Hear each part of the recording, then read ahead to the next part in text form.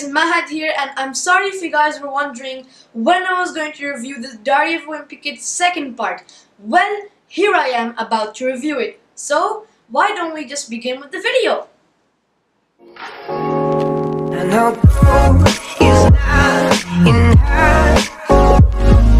Let's start with the sixth book, Cabin Fever. Greg and his friend Rowley were caught leaving green splotches all over the school wall, and the police officer who caught them thought they were vandalizing. But they're actually really innocent.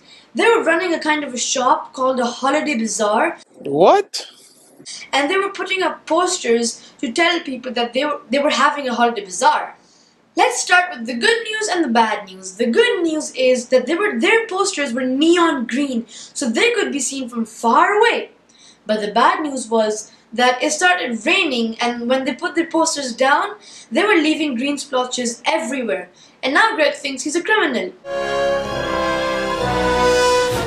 Well, that's good, but he doesn't have to think about the police for a little more while, because it started snowing so much that they were trapped inside their houses. And there is no more of a worse punishment than being trapped inside your houses with your family during the holidays.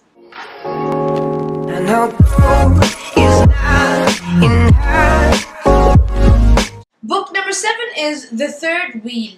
Greg's school is launching a Valentine's Day, and it's gonna be pretty hard to find a date to the dance. Especially because there are more boys in this school than girls, and none of the girls like to go out with the dorks. But that does not stop Greg from trying. Oh no! Till this day, Greg thinks that if he had not gone to the dance, his Saturday would have been really good, that he would be at his home playing video games, but... Die! Die! Die!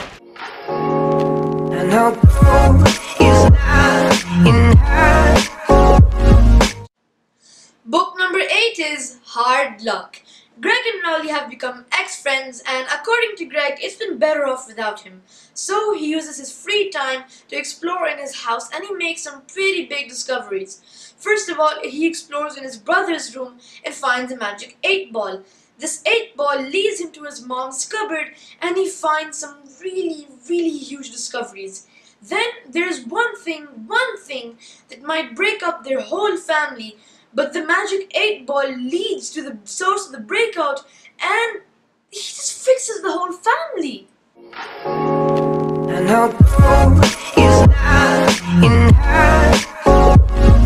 Book number 9 is The Long Haul.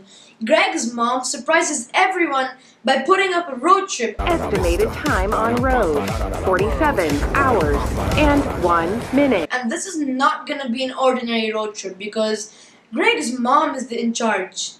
And Greg's mom is one of those women who like to make every moment of their children's lives a teaching moment. And this is gonna be kinda hard for Greg. I mean, there are gonna be some bumps along the way, but no one can stop that from happening, especially not with the Heffley family. Nuh-uh.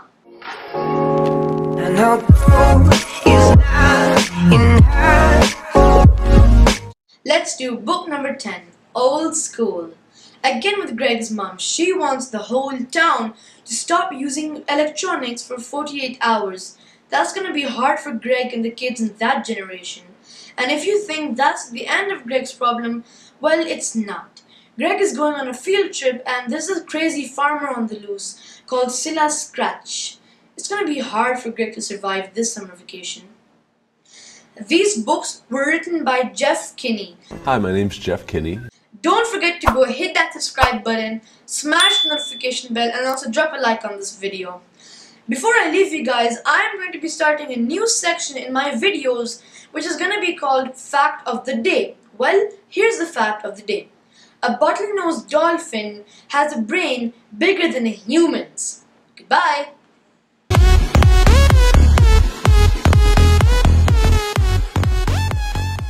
Hard luck. Nee. Ah. Greg's school is low. Greg and Rowley have become...